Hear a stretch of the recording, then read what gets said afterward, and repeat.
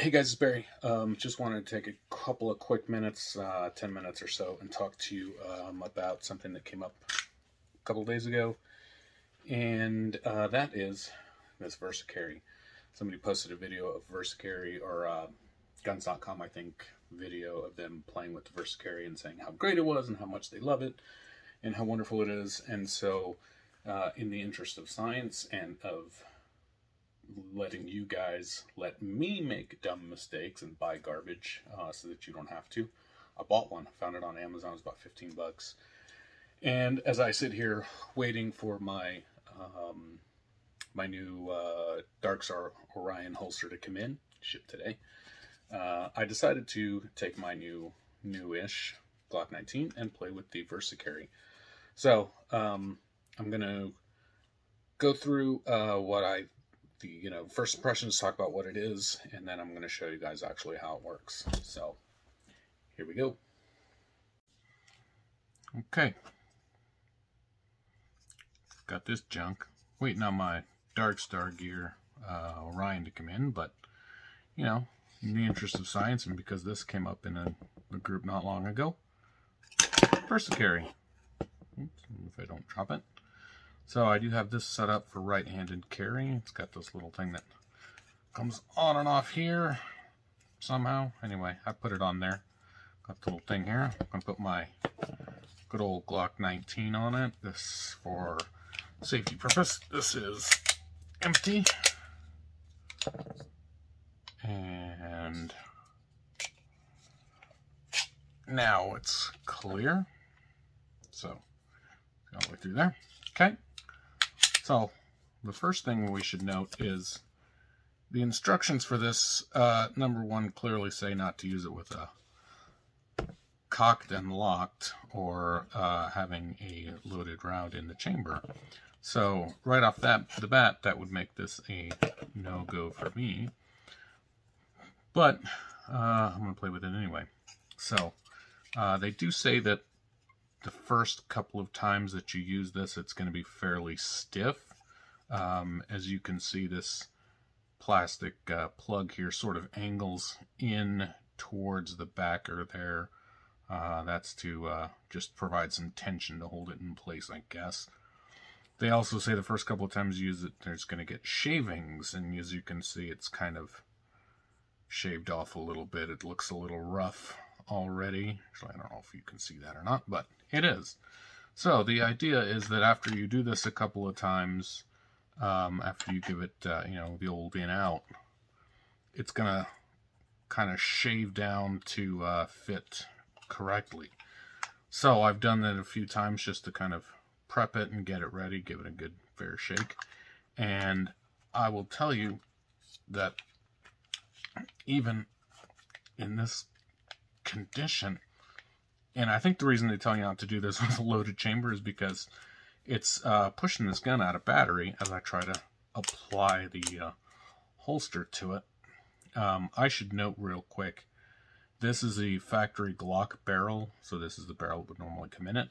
I do have other barrels, so this is, if God forbid any damage should come to this barrel, I'll be okay. So, here, I'm trying to put this on here. Although, actually, give me a second, because that's not the way it should go. Because this trigger guard, quote-unquote trigger guard, set up for right-hand carry. So this is going to go inside your waistband like so, and protect the trigger from this side, like that. Now, the other side, well, that's just going to be totally unprotected. That's bad. So anyway, this is going to go on like so. I'm going to try to put this back on here again. I'm sorry, I keep pointing that muzzle right at my finger, and I hate it. Okay. So, there. That's how it goes. Then this goes into your pants, loops onto your belt like that. Again, reading the VersaCarry instructions, this is product to be used inside the waistband only. Number 4 here, the VersaCarry must be used with a belt. Hence it has a belt clip and not something that you could just put on your basketball shorts or your swim trunks or whatever. If you don't have a belt, this isn't going to work for you. Years ago, I would have said that if you don't have a belt, then you're probably doing this wrong anyway. But we live in the age of things like the Enigma, and beltless carry is cool and works. So, but if you're doing beltless carry, this is not going to work for you. Okay, so moving on. The idea is that once you have this on your belt, then your draw is just going to be simple and regular, just like any other draw. And you're going to just pull it free of the VersaCarry. Okay, I can't get it off. Okay, so it came off. A little more scratches, a couple more scratches on it there. Wonderful. Let's see, what does the barrel look like? Barrel looks okay. You do see a little bit of yellow inside there. That's super cool. That's exactly what you want getting into your barrel when you're, you know, the gun that you carry. So that's very quick first impressions. This is very difficult to both install onto the gun as well as remove from the gun. So now, gosh, if I can get it to go back again, I'm gonna go put a belt on, throw this in my pants, see how it goes.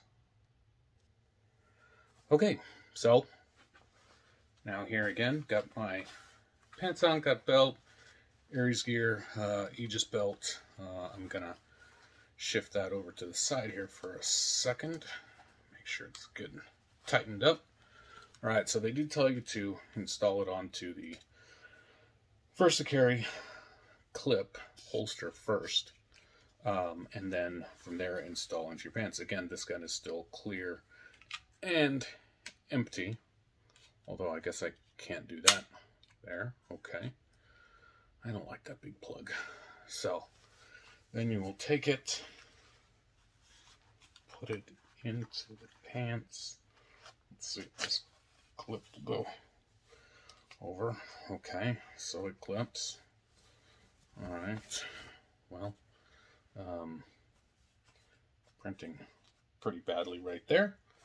Okay, so normally I wouldn't carry right here. I would carry a little more towards the center line, but I'm not doing this for concealment demonstration purposes, but I would like it to be a little closer. And I know if I move it over to the center line, then this printing right here is just going to be printing right here. So, no big deal. No big difference. Again, the idea then being that when you need it, you just have to reach in and pull the gun out. That was exceptionally difficult to do. You also cannot reholster with it in there, so we'll take it back out. Put this back on here. Reinstalled. Put it back there. Heaven forbid you ever need to reholster your gun. I know that you don't need to always be in a hurry to reholster, but doing it at all is going to be quite difficult.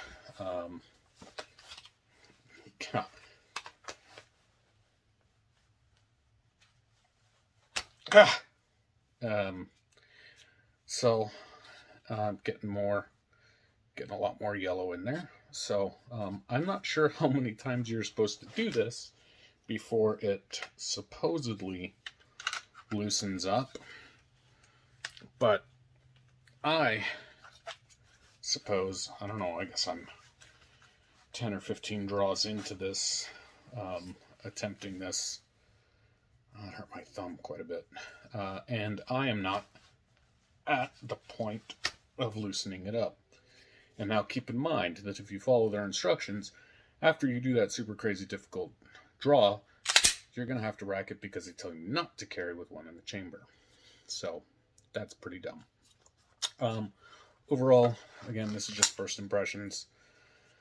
The VersaCarry, this is about as minimalist a design as you can get, other than just the trigger guard style holster carrier there with the clip on them, and those are going to be much preferred over this thing, because just based on my one-day assessment of this, it is absolute garbage, and there's nothing about it that should be appealing to anybody who wants to be carrying a gun effectively, comfortably, and being able to get to use, draw, whatever, that have that gun out and working if they need it. So again, VersaCarry, this thing costs about $15, I think. And let's see, now I can't get it back on there. And what you should do with that $15 instead is go get yourself a case of beer and drink away the thought that you ever had of buying one of these. That's it.